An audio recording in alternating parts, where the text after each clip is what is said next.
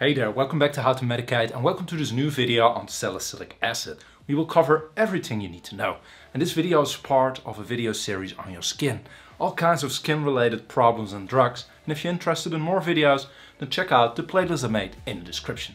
Now for those of you meeting for the first time, my name is Raoul, I'm a medical doctor from the Netherlands and I'm making weekly medical videos to educate myself as well as you, my viewer, because I believe that medically educated people make healthier decisions and that's what this channel is all about.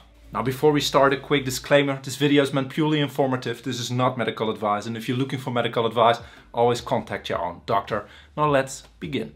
Now the generic name of this medication is salicylic acid, but it's sold under several brand names like Acnevir. And it's available as ointment, cream and gel. Now then, how do you use it? If you want to use the ointment, make sure that you apply a thin layer and afterwards cover it with bandages, foil or tape. This allows the salicylic acid to be more effective. And if you want to use the cream or gel, then make sure you put that part of your body into warm water for 5 minutes. Dry your skin and then rub the gel or cream. Afterwards, cover it with foil or bandages. And after applying salicylic acid, you should wash your hands carefully and make sure it doesn't come in contact with your eyes, nose, mouth or any wounds. And if it accidentally does come in contact, then make sure to rinse it properly with a lot of water. Usually you use this medication until your complaints disappear, and this can take upwards of a few weeks.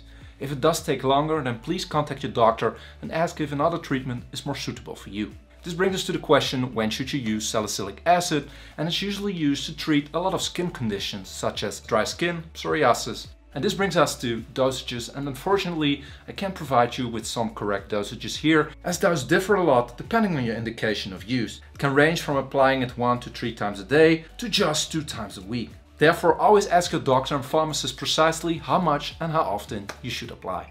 Now, salicylic acid is a very effective drug, but unfortunately it can have some side effects. I will list the most common ones right here, but if you're looking for a complete list, then check your leaflet or ask your doctor. When using ointment, gel or cream, commonly so 1 to 10% of all patients will experience itching. Uncommonly, so 0.1% to 1% of all patients will experience a hypersensitive skin reaction, a rash, hive, an itching, or a headache, dizziness, confusion and nausea. These last ones are often experienced by patients using a high dose or using salicylic acid for a long time. Now this brings us to the safety of salicylic acid, and luckily it's safe to combine with any type of food. You can combine it with alcohol, in moderations of course, and you can drive safely while using salicylic acid. However, salicylic acid can have some interactions with other drugs, especially creams or ointment you put on your skin. Now, if you do apply salicylic acid on a part of your skin, then please wait 15 minutes to about 30 minutes before applying another cream or ointment. And we end off by taking a look at the safety during pregnancy or while breastfeeding. In small dosages it can be safe during pregnancy if you use it for 2 weeks or less in an area as big as your hand palm.